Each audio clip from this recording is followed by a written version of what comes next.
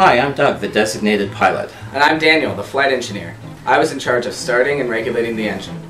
This video documents how we achieved the Canadian Control Line Endurance record in May 2016.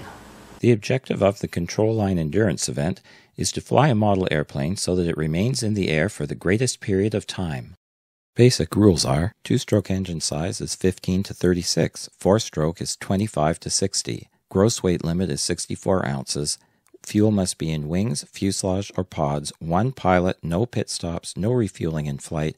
Control line speed rules also apply, allowing one person to start and regulate the engine and a designated pilot to fly the plane. We started in March 2016 by selecting an engine.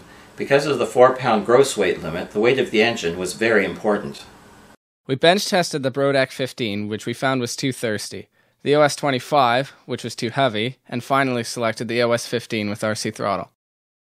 To simulate the 2.5 G centrifugal force on the fuel load, we held the fuel tank at various heights.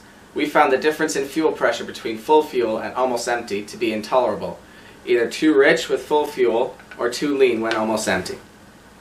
This problem disappeared once we connected muffler pressure to the fuel system. In order to test the engine in flight, Daniel built a junior ringmaster from Brodak. We would use its 172 square inch wing area to determine how much weight could be lifted.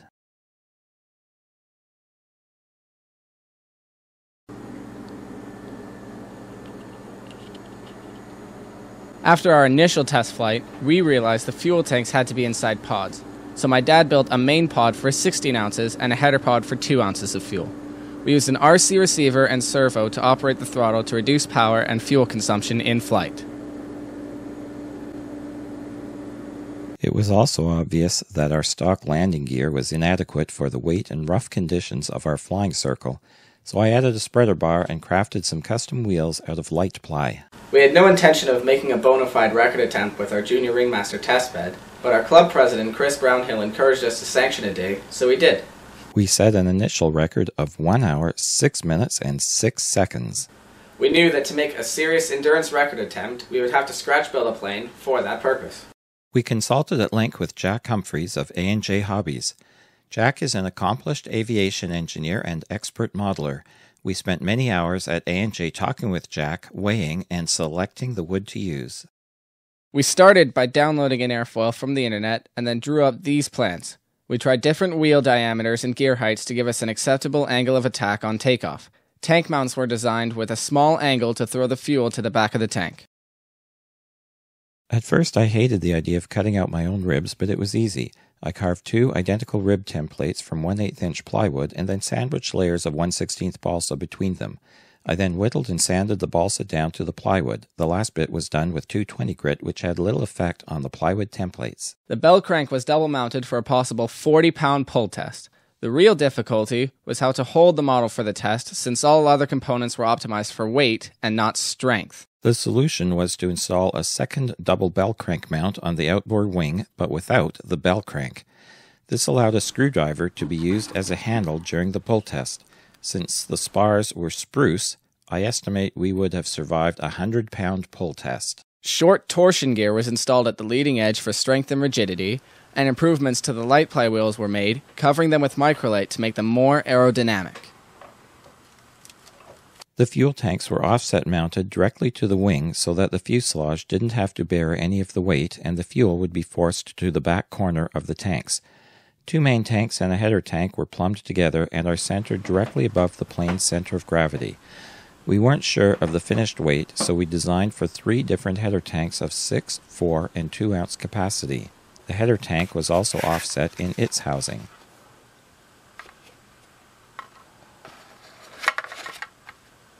A check valve was installed in the muffler pressure line to stop the tanks from draining. The fuselage was constructed using perimeter formers made of light ply. This allowed clear access to the fuselage interior from front to back. We needed this access because we weren't sure where the receiver battery would be located, and its location is used to balance the plane.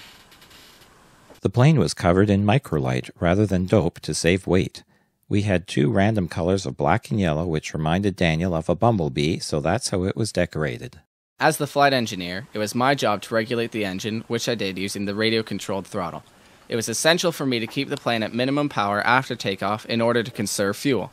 The fore-aft balance of the plane was ideal, so the receiver and battery are mounted halfway out the outboard wing. No other tip weight was necessary. We used an adjustable lead-out guide so that we could control the plane's yaw and line tension depending on the weather encountered on the day we flew. On May 21st, 2016, we got up early and packed loads of stuff in the car. We couldn't have known this when we built the Bumble Bee, but the circle at Centennial Park was paved 2 days before our record attempt, making our landing gear precautions unnecessary. We had perfect weather, and we set up a shade canopy for the officials.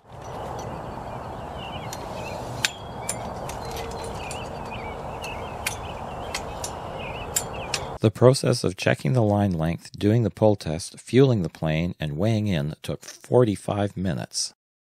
What happened with your aid here? Smiling face. Yeah.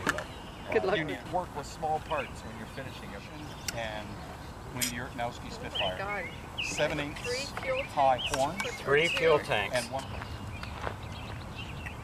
We practiced this last night. You practiced?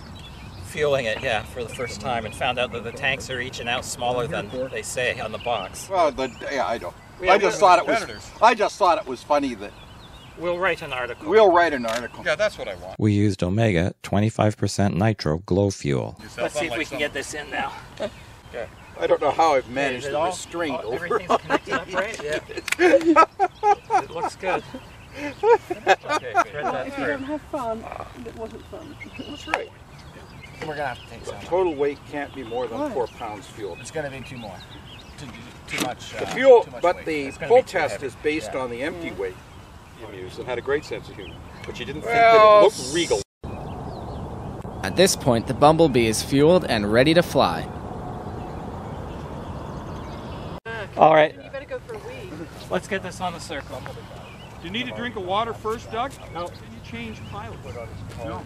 No, it has to be one pilot.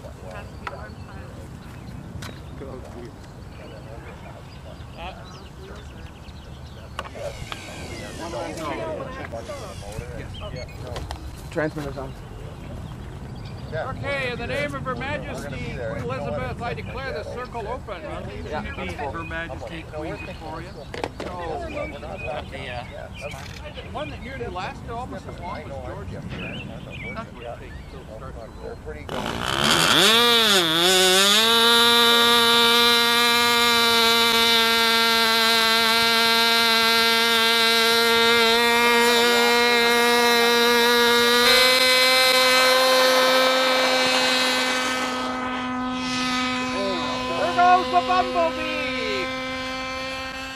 The takeoff was much easier than I had anticipated, no doubt due to the large wing area and smooth circle. There were other club members wanting to fly, so I relinquished the paved circle and walked over to the grass circle while Daniel maintained full power. Well,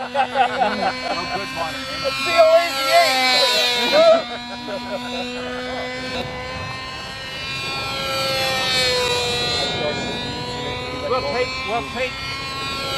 You can give me that watch and I'll just stop long. When my dad signaled, I took up my position in the circle and got comfortable in my Crazy Creek camping chair.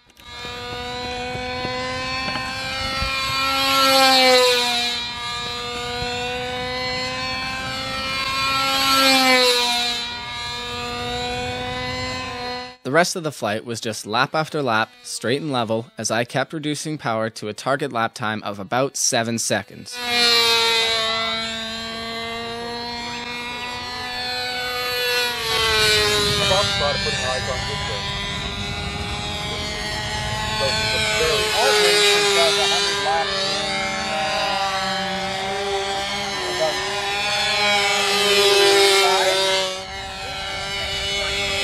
Okay, so this is lap 628, and the record has been smashed. Smashed to smithereens. The Bumble Bee has a low-wing design with the fuel held well above the bell crank and leadouts. This is exactly what you want. Although hard to see on the video, the high center of gravity causes the plane to roll away from the pilot, keeping the control lines tight. The wind got a bit gusty, making it hard to match engine power to wind conditions.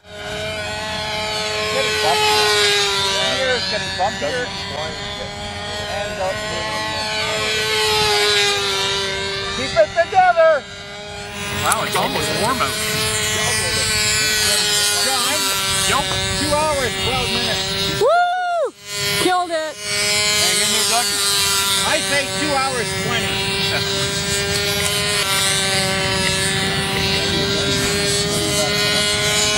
Anybody else want to place a bet? Oh! I bet it stops eventually. Okay, we're at 2 hours and 16 minutes and 1,230 laps. That little buzzy bumblebee is not going to fall out of the sky. So I'm going to have a separate set of lines. 2 hours 20, 1272 laps. Keep flying, little bee, keep flying. I bet him it wouldn't go 220. I think Daniel's gone to sleep. Here we go, here we go. No. Oh my God. Come on, Douglas. Land that plane. Here we go. Whip it! All right, stop. Watch us.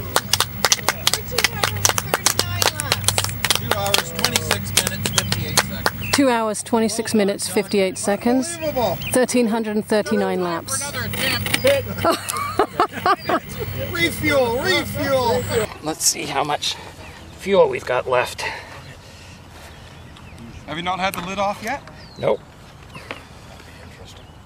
Should, Danny. So that it establishes the team effort. This is dry. Bone dry? Yeah, Wow. all three. Okay, let's get that. There's still some in the hose.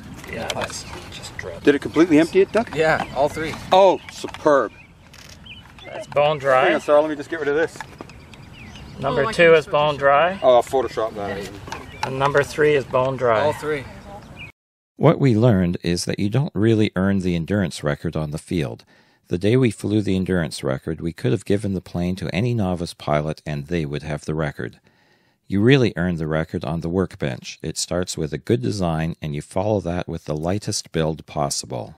We feel we've taken the 2-cycle glow fuel engine pretty much to its limit. The next truly significant record breaking will be done with more advanced technology, perhaps a 4-cycle engine burning naphtha, gasoline, or some other energy-dense fuel. Thanks for watching.